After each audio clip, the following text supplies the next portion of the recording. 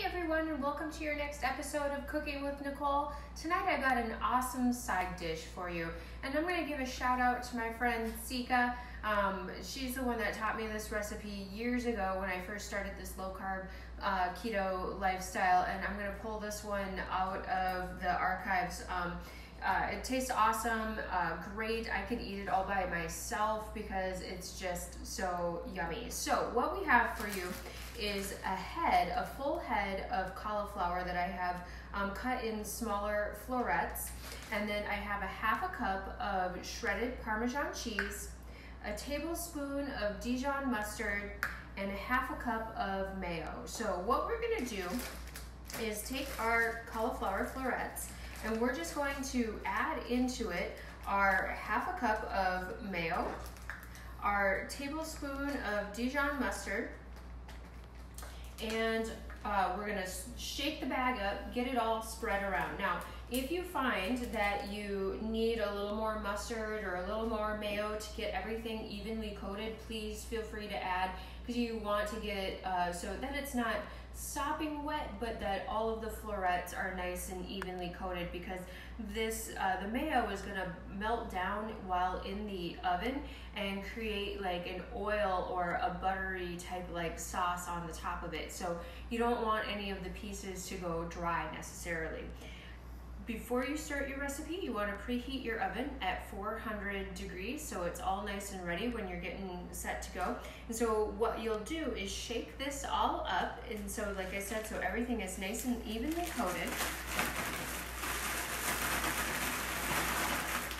And then you're just going to spread it out on a prepared baking sheet. So I have my baking sheet covered with a Silpat. You can use a piece of parchment paper, or you can just put it down onto the baking sheet itself if you're not worried about extra cleanup. Once you have the cauliflower with the mayo and mustard combination on here, you're going to sprinkle on your half a cup of shredded Parmesan cheese. If you're a lover of Parmesan cheese and you like things to be a little more cheesy, it adds an awesome saltiness to it as well. Feel free to sprinkle a little bit more of the Parmesan cheese to the top of it. And then at the very end, you're going to season it with just a light sprinkling of garlic powder. You pop it in the oven, and you're going to bake it at 400 degrees for approximately 30 to 40 minutes. Now, times of folks' ovens can be different, and so you want to check it and make sure that the cauliflower is just getting to a nice to the teeth texture, an al dente texture. You don't want it to be soggy by any means. Take it out and serve it immediately alongside some of your grilled proteins if it's the summertime, or in the winter if you happen to make a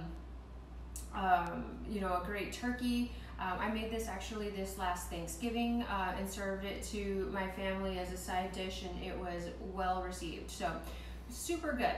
The serving or the nutrition information per serving, this recipe makes 5 4-ounce servings when using a large head of cauliflower, and you're going to get 160 calories per serving, 3.6 grams of net carb.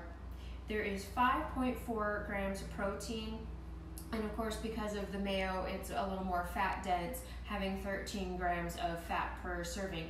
But that fat is what keeps you full and satisfied and keeps you clipping all day long.